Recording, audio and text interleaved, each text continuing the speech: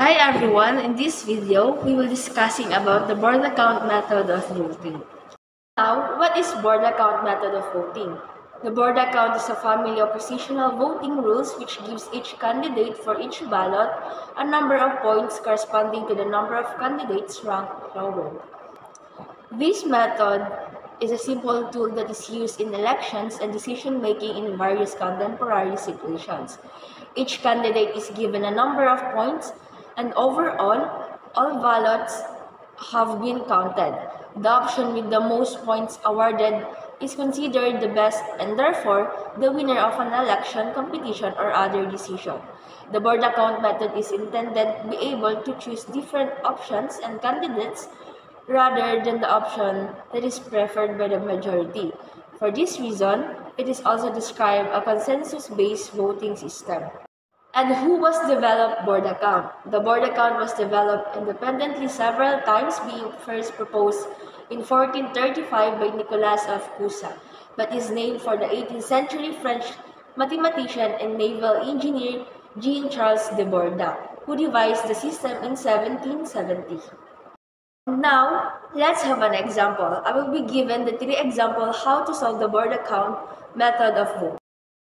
Now, let's have an example. A group of mathematicians are getting together for a conference. The members are coming from four cities. First, Seattle, Tacoma, Puyallup, and Olympia. And we will find the winning location using the Borda Count of method. In Borda method, we will use the table. So, in this part 1, we will have the voters and the first choice, second choice, third choice, and the fourth choice. So, the 51 votes, we have the Seattle, Tacoma, Olympia, Puyallup. And the 25 votes, we have the Tacoma, Puyallup, Olympia, and Seattle. For the 10 votes, we have the Puyallup, Tacoma, Olympia, Seattle. And the last votes, which is 14, we have the Olympia, Tacoma, Puyallup, and Seattle. Let's solve the problem. So we have the first choice, second choice, third choice, and the fourth choice. In the last choice, we will given the 1 point. And the third choice, we will have given the 2 points. And the second choice, we will have given the 3 points. And the last choice, we will have 4 points. Now let's solve the problem. In this method, we will multiply the number of votes and the number of points. Now, we have the Seattle. In this votes 51, Seattle have 4 points multiplied by 4, the total of 204. Plus, in these votes, we have the 25 votes and Seattle have 1 point. And these votes, 10 votes, the Seattle have 1 point. And the 14 votes, Seattle have 1 point. The total of 253. And Tacoma have the 3 points is equal to multiplied by 3, the total of 253 plus 25 votes. Tacoma have 4 points, and the 10 votes, Tacoma have 3 points, and the 14 votes, Tacoma have 3 points again, and the total of 325 votes. And Olympia have the 2 points, and the total of 402 plus the 25 votes, Olympia have 2 votes again, 2 points rather. And for the 10 votes, Olympia have 2 points, and for 14 votes, Olympia have 4 points, and the total of 228. For the last city, we have the Puyallup. Puyallup have 1 point,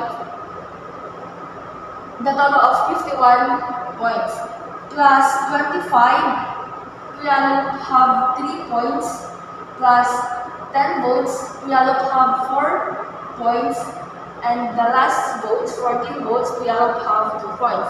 The total of 144 votes. Now, this is the result of the total points multiplied by the votes.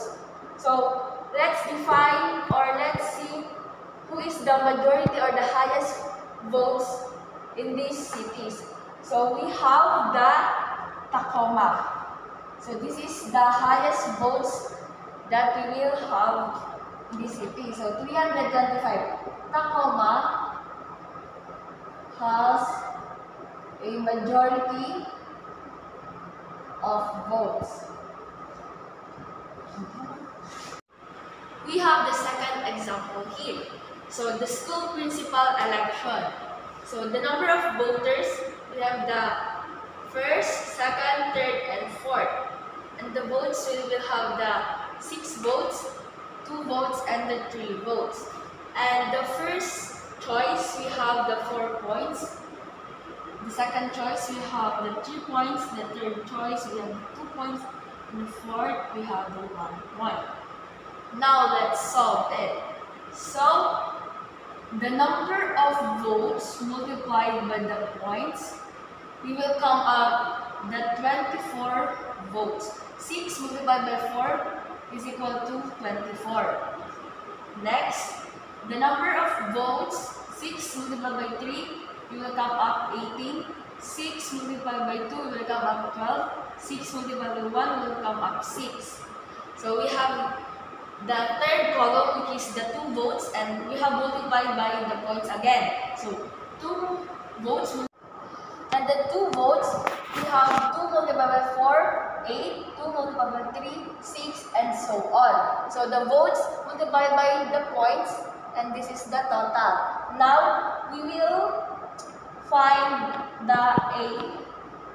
So A here is 24 plus 2 plus 3, we will total or come up the 29 votes, and for the B, we will 18, 8, 6, and the total of 32. And letter C, we have 12 plus 6 plus 12, we will come up 13. And D, we will have 6 plus 4 plus 9, the total of 19. Now, let's find the highest votes or the majority of votes. So, this is the Borda winner. We will come up the 32 votes. This is the highest votes. The letter B. And that's it. And we have the last problem.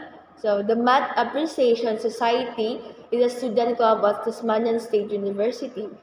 At Tasmanian State University is holding an annual election, and therefore the candidates running are Abel, Becca, Candice, and Danielle. So A, B, C, D is the for short.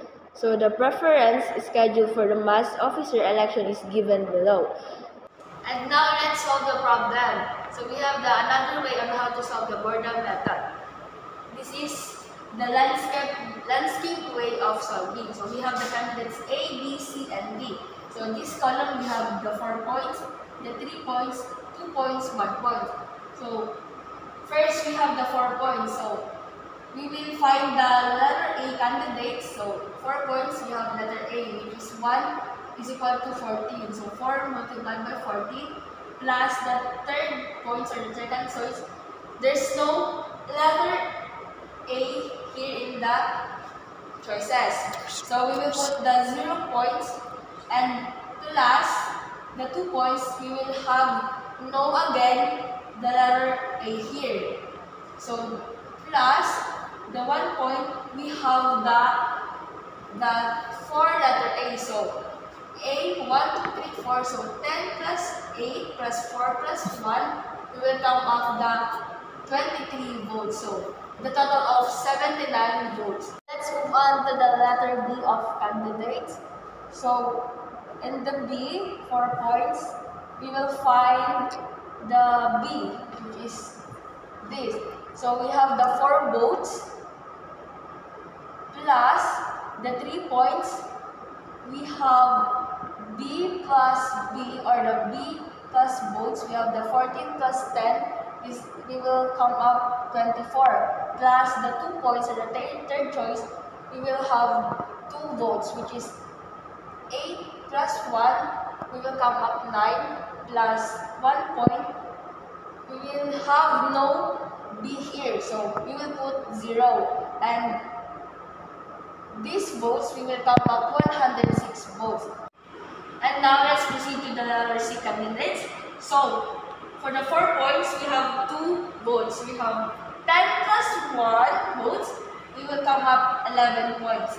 Plus the 3 points, we will have 1 vote, which is 8, so 8. Plus the 2 points, we will have 2 votes, C plus C, so 14 plus 4, we will have 18 votes. Plus 1, we will have no the letter C here. So we will put here 0. So we will come up 104 votes. For the last candidates, we have 4. So the letter D here is 1, so 8. For the 3 votes, the letter D is 2. So 4 plus 1, we will come up 5. Plus for the 2 points, we will have 1 vote, so which is 10. For the last 1 point, we will have 1 votes again. So we will put here 14. So we will come up 81 votes. So as usual, we will find the highest votes.